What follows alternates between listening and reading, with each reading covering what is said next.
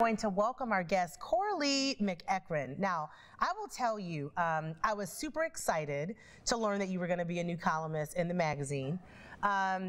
And I shouldn't be this excited to talk about sex, but I am, and I don't know why. So we're going to break that down today, right? Because you're also a therapist, so maybe you can help me understand. Why am I so excited to talk about this? I think there's a couple reasons, but I'll let you diagnose me, okay? The main thing is because I think that so many women are in different journeys. Where they are with sex, either they're not having it, maybe they're having too much of it, if that's a thing. Maybe they are making the decision not to have it and they're getting ready to go venture back out in the world, and so much has changed. So I'm really looking forward to this conversation. So first, just tell me a little bit about how you landed in this field. Yeah, and I'm laughing, but no diagnosing, because you and I are in armchairs together, sisters together.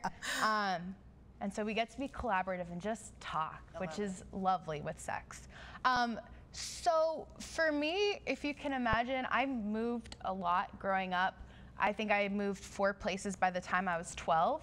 So that meant adapting, that meant being a chameleon a little bit, learning how to adjust to different environments. And my parents have a very strong marriage and bond. They're actually celebrating, I think, their 50th anniversary next year. Oh, and they're probably having a lot of sex. Who knows?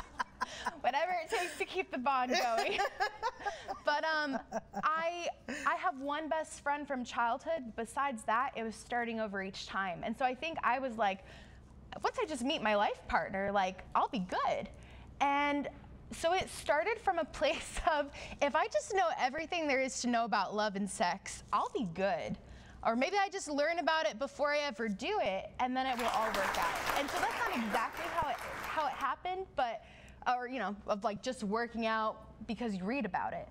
But that was the intent of, let me just learn, and maybe I'll feel safe, maybe I'll have opportunities, and really like a knowledge is power kind of hunger there. Okay, all right.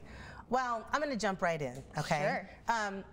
Complaints. Can we talk about complaints that you hear from women about sex?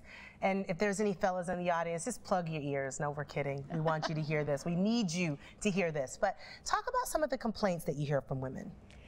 Yeah, so for women or folks who identify as female, complaints that I hear a lot can range, a variety of different issues. It can be anything from pain related to sex, usually penetrative sex, but it can be a variety of things. It also may include like desire discrepancies. One partner has a higher level of desire and the other partner has it much higher or much lower. And that's usually where you see an issue, is when partners have different levels of desire, because if they had the same level, there's really not an issue. Sometimes women may also have body image issues and stuff from societal conditioning, or even ideas about what I'm supposed to do, how I'm supposed to act in the bedroom. And then another one that I see with having a lot of different roles, being the one to hold, kind of the manager role of the household, or being a mom, or maybe doing more of the household chores and working full time. That a lot of people are tired, and so trying to think of like, how can I fit in this thing that feels or seems really important, and also I'm stretched so thin as it is. Okay, so different appetites for sex. I can see how that might be a little bit of a problem. Yeah.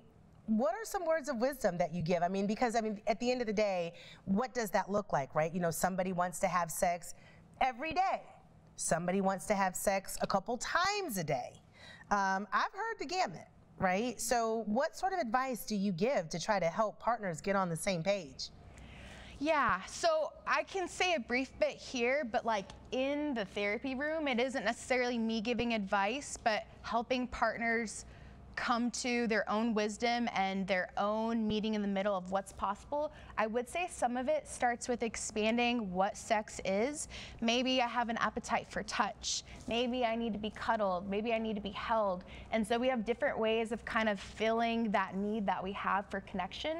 And sometimes it is sex, but sometimes it can include anything, ranging from kissing, touching, holding each other naked, and really being creative and kind of smashing whatever expectations of what it has to look like to something that can work for both people. Awesome, awesome. All right.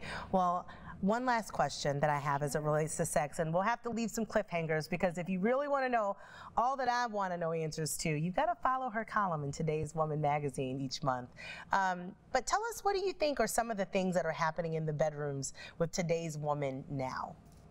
Yeah, I think that Today's Woman has a lot more knowledge and a lot more permission to be able to have pleasure in the bedroom, that her needs matter, and also starting to get words and vocabulary to be able to talk about that, to say what she wants. And if she doesn't know yet, that there's resources here at Today's Woman or resources with her girlfriends that she can start to find out, and that her pleasure matters.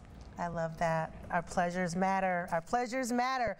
All right, well, it is time for us to wrap up and take a break.